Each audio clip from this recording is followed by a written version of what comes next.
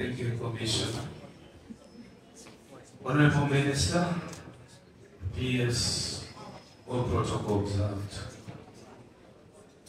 Thank you so much for inviting me, members of press. My name is Bebe. I'm an artist. I'm a Ugandan. I'm a family man. Zuena. Yes, I'm always proud to be doing what I want the rest of the people to do, and that is to love and respect women. Well, I was contacted earlier. Last year, unfortunately, I wasn't able to be part of such a special event. First, I want to thank the Ministry of Tourism. I want to thank all the partners who are part of this, because to me, tourism is one of the most important vehicles through which government can tackle two most important aspects in Uganda today. The first one is patriotism, and the second one is mindset change. Today, Uganda has more than 70% of young people who have grown up in a new era that does not understand the aspect of patriotism, loving your own country. Before you love your own country, I believe you have to know it. To know it, you have to travel.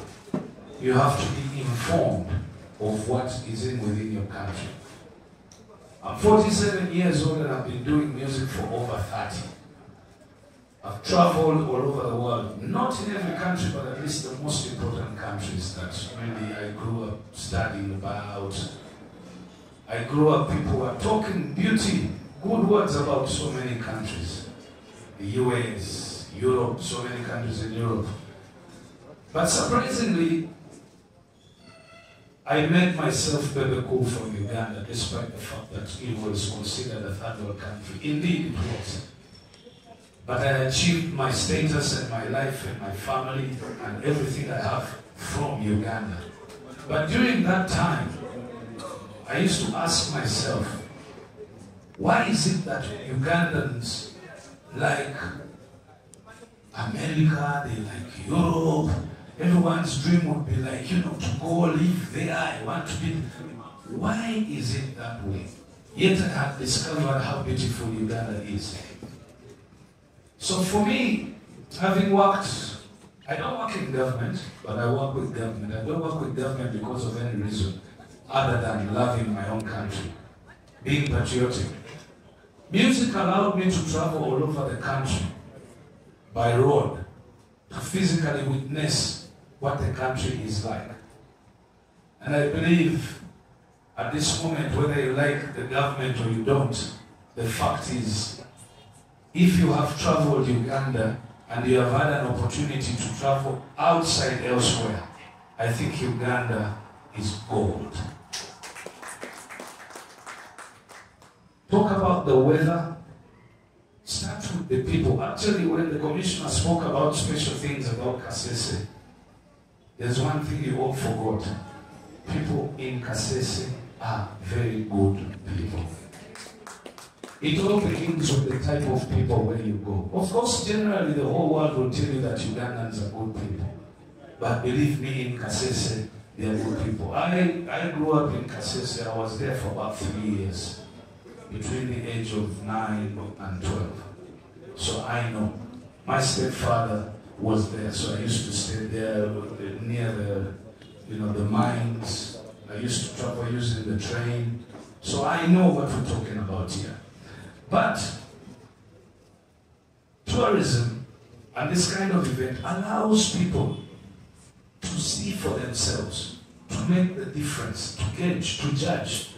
We have a problem of young people who don't believe in touring their own country. There's hundreds of sites that we can go tour. There's so many places that are more beautiful than places in Europe and America. So this is one of the best vehicles that we can use to change the mindset of the people. Instead of going to visit places wherever they go and then we encourage them to first visit or first know much about your own country. And indirectly there you'll be promoting patriotism, and of course your mindset will change after knowing that Uganda is not called the Pearl of Africa by mistake, but rather the facts. And it's only those facts that, of course, tourism is a sector where countries make a lot of money.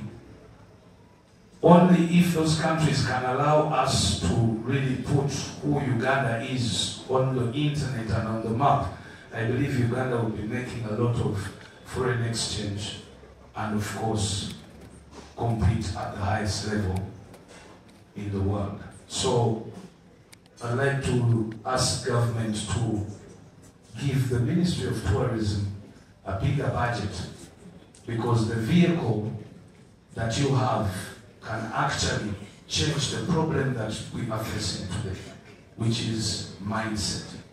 And then, of course, you know it's not going to be easy with the young people. On the other side, my job is music.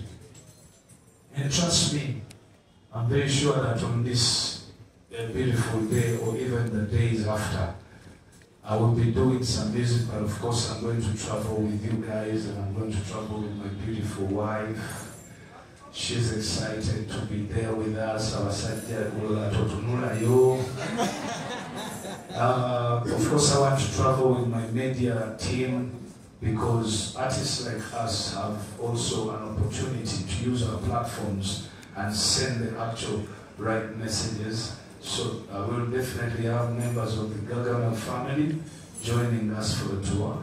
And of course, I believe after a year will be, even if it is not me, but at least my presence will encourage every other big artist to look forward for such an opportunity every year to be part of this beautiful celebration every September 27th. So thank you so much, Mr. Commissioner, and thank you, Minister. Thank you, everybody on the press.